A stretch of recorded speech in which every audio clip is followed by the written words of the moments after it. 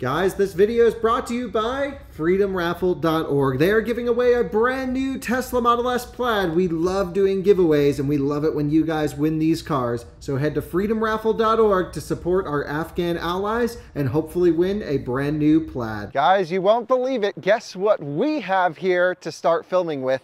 The Lucid Air. Finally, we have one to test. I can't wait to show you all around it. Welcome to another Out of Spec Reviews video. We're actually here at Clear Detailing where we film for our Out of Spec Detailing channel. We're gonna go deep dive into this Lucid Air, talk about paint quality, a whole bunch of that stuff on the Detailing channel, but I wanna show you around this car. I wanna tell you what I plan to do with it, and I wanna hear from you what you think we should do with this thing. I have it for about 2 or 3 weeks, and all the testing to come. I already just drove it over 1,000 miles home from California, and I'll tell you all about my trip, all about my impressions of the car so far, and we have a lot more to do with it. So let's get into it.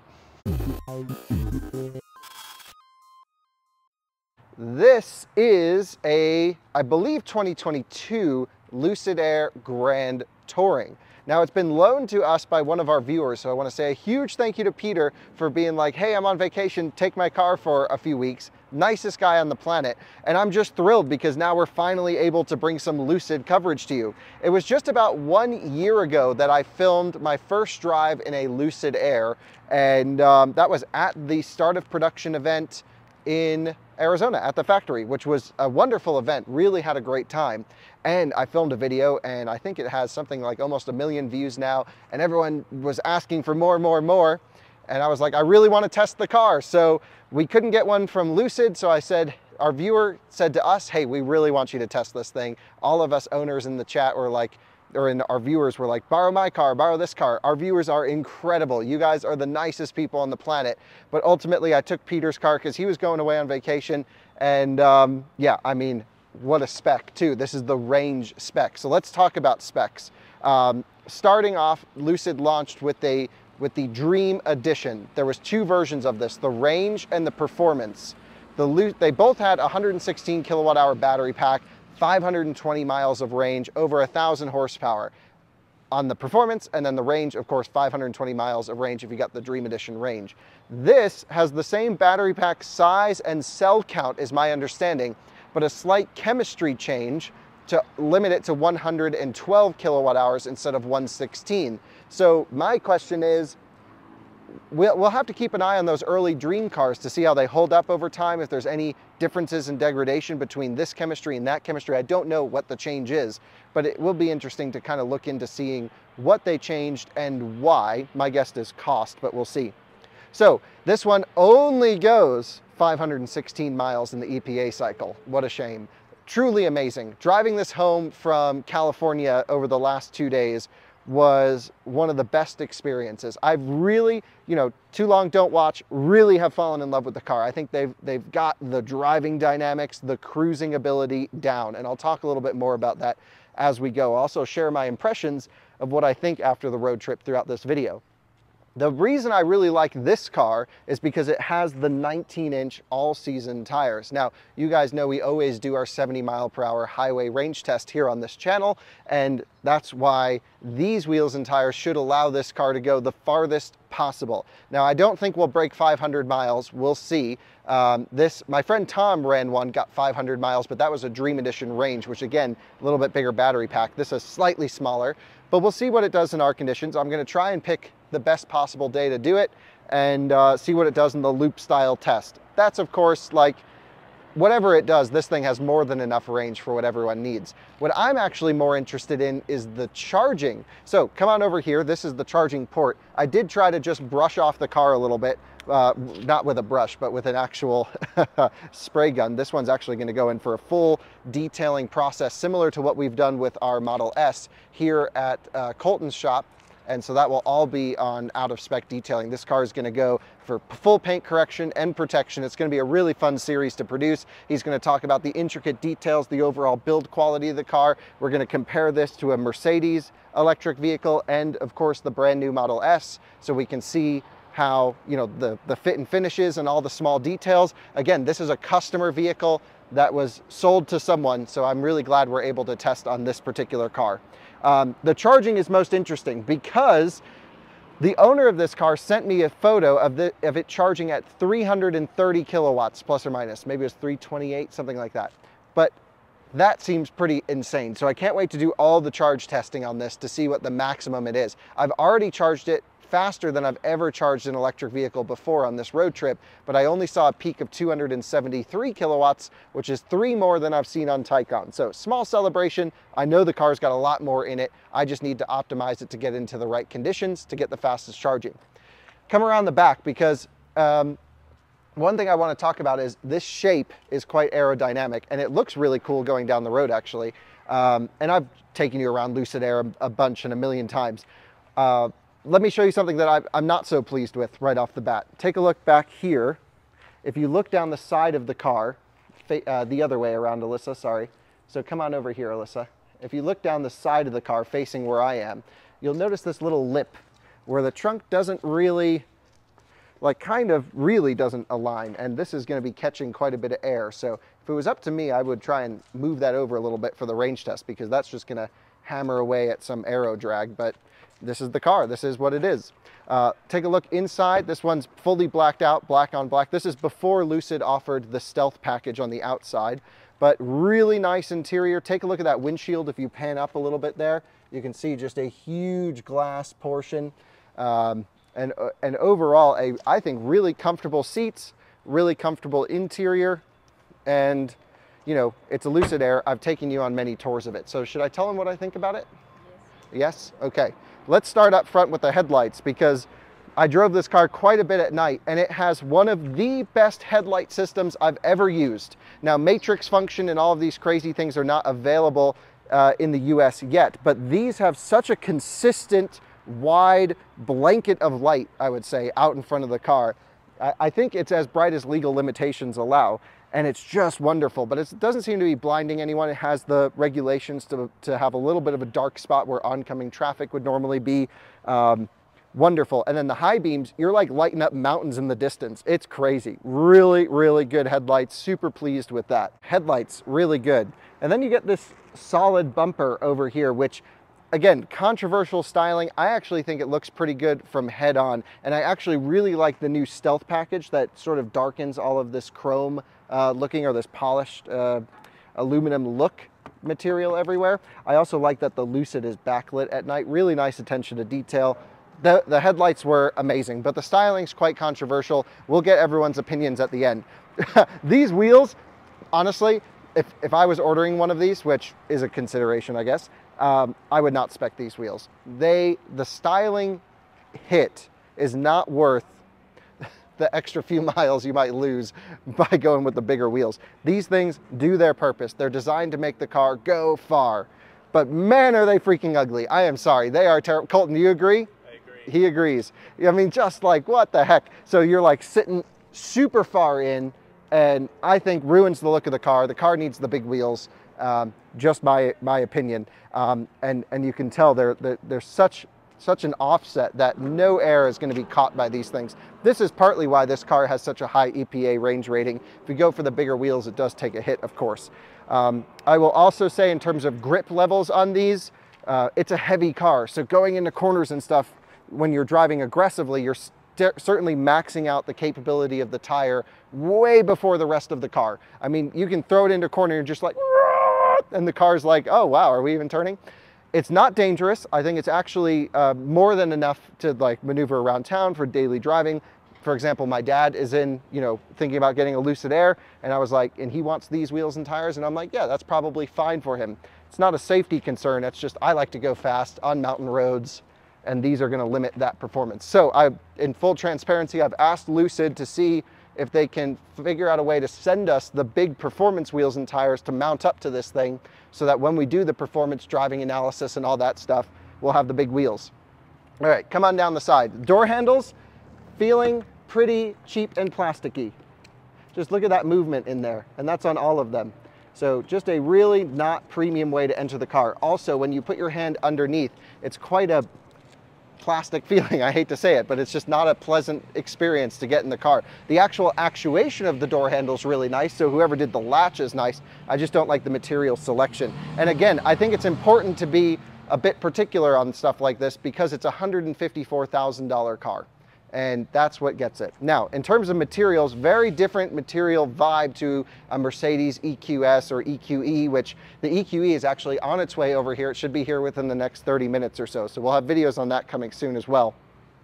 But really like this Alcantara, this wood trim, the design of everything, truly wonderful. Really especially love this sort of fabric material, very similar to the new Model S actually in there. Really love this. It's a whole step above Model S though on the interior. Having non-frameless windows means very little air noise.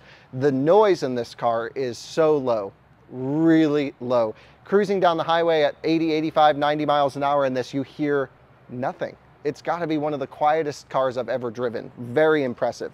The seats themselves are pretty neat too. So pan in here, you have thigh extensions. You can see it's out on the driver's side and back on the passenger side. You also have adjustable, what are these called? Side bolsters. Thank you very much. And then also a lumbar and massage functions. The massage functions are pretty good. They run for 20 minutes each. So every 20 minutes, you got to reselect a massage.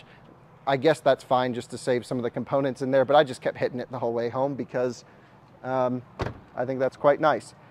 Door thunk, not so good, but it does auto close on the way in. If you slam the door, it's strong. It's just like the auto close functions a little bit. So here, let me show you. Big thunk, amazing, really good. But when you go like a medium throttle, you hear that da-da-da-dung, and then it grabs the auto close. So I think it just has a bit too much of an aggressive auto close function. All right, so I talked about noise. Ride quality is really important. No air suspension here in this car. It is a fully fixed coil suspension, but then with an active damper component. It's perfectly tuned for highway cruising. If you're buying this car in this configuration, the Grand Touring non-performance, the car's optimized for cruising down the highway long distance, and this does it perfectly. It's got wonderful suspension. The one thing I don't like is there's 3 drive modes: smooth, swift, and sprint. Also terrible names, but that's fine. It's kind of funny, they're all S's. It's just confusing, I think. So when you're in smooth mode, which has pictures of clouds everywhere, that's like the general driving mode. That one is really good for just cruising down the highway, but when you floor it, it doesn't give you full power. Same when you bump it up to swift, it seems to give you a little bit more, but not everything. Only when you put it in full Maxi Max sprint mode does it give you the full power that this thing can unleash, which is just a little bit more than 800 horsepower. And it pulls, when you're in that mode, it feels like from 80 to 150 kilometers per hour, of course. It's just a monster, crazy. And this is the slow one. I'm blown away by the powertrain on this. It's really, truly insane. And that's coming from me driving this car right here every day, which is the Model S Plaid. I can only imagine what the performance version of this would feel like. Now, you may remember I drove the performance version of this car first at that launch event that I spoke about, and I put it in sprint mode. I only found out after the fact that those cars were actually detuned and they didn't give us full power. And that was a bit of a bummer from my side, actually, because I was under the impression that that was everything it had. But obviously, this car feels every bit as strong as I remember that feeling. This is truly insane. You do not need any more power than this. You don't need the performance version, but you kind of want the performance version because it's cool to go fast, right? In the back, of course, I've shown you trunk space, front trunk. I mean, these are the things we'll get into. We'll compare it to the sizes, but I just wanted to say we got the Lucid Air. It's here. My first impressions are way better than I thought coming into it. And then I think it's really important to talk about the big negative, the big downside here. And I think maybe the big glaring, negative point. The software in this car, it's just not good. This car's been on sale for a year, and it's really hard for a new automaker to build cars and to build them and to get everything perfect. The thing that Mercedes can do and Porsche can do is they can leverage existing components from their other cars, for example, infotainment systems or even ECUs, and they can put in there and they just have to work on the electric bits. Lucid, Rivian, Tesla, when they were new, had to engineer everything from the ground up and put it in a car. That includes software. I get the impression driving this car, and this is just after driving it for 1,000 miles, which I think is more than most journalists, but not enough time to really fully know the whole car. I get the impression that the hardware is all here. The battery pack, the motors especially, the chassis, really incredible. The hardware is here. So that's the big stuff that I care about, which is like, okay, cabin's nice. The whole car is built pretty well. The software can be updated, but it really needs updating ASAP as possible, as I would say, Michael Scott quote from The Office. The thing is, this is supposed to be the long distance road tripping car in the garage, but I would never select to use this on a road trip right now because it doesn't have lane centering. It has really good adaptive cruise control and it pushes you in if you hit a line on the road, although I still think that needs some tuning, but not even any lane centering in this vehicle. So that's the big glaring issue. I've mentioned it a few times in my postings on Twitter and stuff, and Lucid claims that Dream Drive is coming within the next few weeks. We'll believe it when we see it, we'll test it when we get it, and we'll run it through the hogback. Hopefully we still have this car, otherwise we can always borrow another viewer's car locally and run it through the hogback when it gets updated to do all of our driver assistance testing. But I think it's important, you know, for me, my job is to tell you the well-rounded, you know, impression on the car, and it's really good, but it's totally held back by software glitches. For example, the sound system yesterday coming through the mountains kept glitching out on me. I couldn't listen to music. I was actually listening to music on my iPhone. Yeah, so take a look on our Out of Spec Motoring channel. Either today or tomorrow, I'll have a video up documenting the whole road trip. You'll learn about the car with me in real time. So that's my impression on the car, which is one of the most solidly built, definitely class-leading electric vehicles for cruising, for highway cruising, all that stuff. Just wonderful. And the software needs a lot of work. Their head of software, Mike Bell, seems to be the guy to do it, and he came in, I think, a little bit late to the game over to Lucid, but I think he's going to fix things up. I'm at least hopeful, and I think it can all work out in the end, but they got to act quickly, and they have, because I've had this car for 2 days, and it's already gotten 2 software updates. And it's not like this specific car got 2 software updates because I'm driving it. Other owners on Twitter have reported they've gotten the same software version. So I'm glad to see that. They're working really hard on it, and it's not an easy task to do. So here's what we're going to do with it. Of course, we're going to do the 70-mile-an-hour highway range test on the Grand Touring. This is the range spec. I expect it to blow away anything we've ever tested. Great. We're going to do the charging test. I'm going to give you the theoretical maximum the charging the car can take. I'm going to show you the 0 to 100. I'm going to walk you through all of the charging bits. I actually wish we had that cable where we could charge other cars, but I don't think it's on sale yet, so we won't be able to do that, because you can do, I think, 19 kilowatt, 80 amp in and out of this thing, which is pretty cool. Yeah, the vehicle to load thing with the Wonder Box. It's all pretty amazing technology. What else are we going to do with it? Performance driving. I'm going to do a full driving review. You know, talk about city, highway, and canyon cruising. Maybe we'll get it out on track, drag race it against Model S Long Range, Model S Plaid, Rivian. Would be kind of interesting to see how it does. It's actually really interesting. We have the Rivian, the Lucid, and the Model S here together, and these are the 3 new American startups disrupting the entire automotive industry. It's really cool to have all 3 in one place with totally different ethoses and company culture and ultimately vehicle produced. But I love all 3 for their own individual rights. And plenty more. So yeah, maybe we'll do a little race to Vegas with this thing, and this can just go there on one charge. It probably can. Probably needs to charge once or twice, but we'll see. We got stuff to do with it. I'm curious to see what you want us to do with it. I'm going to go in depth. I'm going to do a full sound system comparison against other cars in its class. Which, by the way, my impression of the sound system isn't actually that great. The highs and the mids, so everything you're hearing from spoken, from instruments, amazing. Actually, world class with Dolby Atmos. I've put in Tidal, put it to very high streaming, whatever the maximum is. You know, really, really good sound stage in the vehicle. The problem is, it's like, you know when you see these dudes, these bodybuilders that have the big arms and everything, and then little twigs for legs? Things skipped leg day. There's no bass. And I've got it juiced all the way to the max. So really needs like a giant subwoofer in this thing. It's just like, if you're listening to classical music or rock music, it's totally fine. But rap music or electronic music, weak sauce. So need some more bass down low. I'm going to play around with more settings. That's my impression of the sound system though. And there you go. Lucid Air Grand Touring has arrived. 154 grand for one of these bad boys. By the way, I just think it's worth mentioning. I put in a reservation for one of these during my drive home. I reserved one. And I thought, okay, well, maybe I won't ever get one, but it'd be good just to hold my place in line. And I thought maybe that would be interesting after the Plaid, before my Taycan comes. I don't know. It fits. I'm in this. This is the category of car I am lucky enough to be able to drive as a daily driver and really want to drive some of the best technology for evaluations and comparisons. So I put in an order for a Dream Grand Touring Performance. Then I get a call like a couple hours later from the local sales center here, and they're like, "Oh, when do you want your car?" I'm like, "What do you mean? When do I want my car? Like, he's like, "You can get it before the end of the year." Like, I thought these things had a big wait list. Just my impression. If you want one, you can just go get one, is what they were kind of telling me. That's a bit scary. I, again, have to take a full, well-rounded approach here. That was my experience. At least here in Colorado, they're like, yeah, well, we might even have some pre-built specs towards the end of the year that you can take. That's a big red flag. So I'm not a company analyst. That's not my position. I'm here to tell you about the car, but I thought you should use that little bit of info.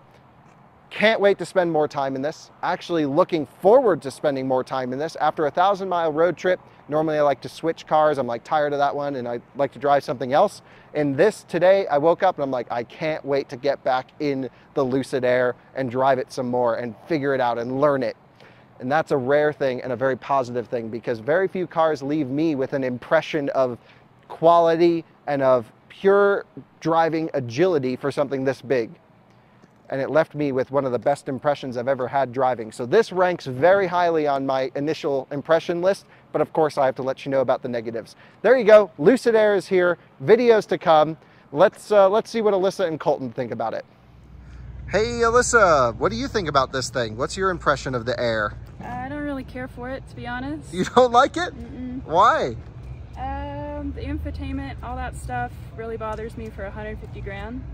Yeah, so the software is your concern. Well, I'm just a huge money person. What am I getting for the money? And if it's not perfect when I buy it for $150,000, I don't want it. Right, so that's why you drive an Audi, which comes out of the factory one way, doesn't get updates, but it came out somewhat okay. Yeah. Okay, so that's a different type of buyer. And Colton, you're a Tesla owner. Yep. And you're about to spend a lot of time getting to know this car. I am. I definitely am. Are you looking forward to it? Absolutely. I'm really excited to see kind of how Lucid's paint quality, the panel gaps, that type of nerdy, in-depth analysis is on this. I mean, it is a striking car. I do like that it is, I would say, a new design that we've seen, but sitting next to Model S Plaid, I would have a hard time choosing the styling over this.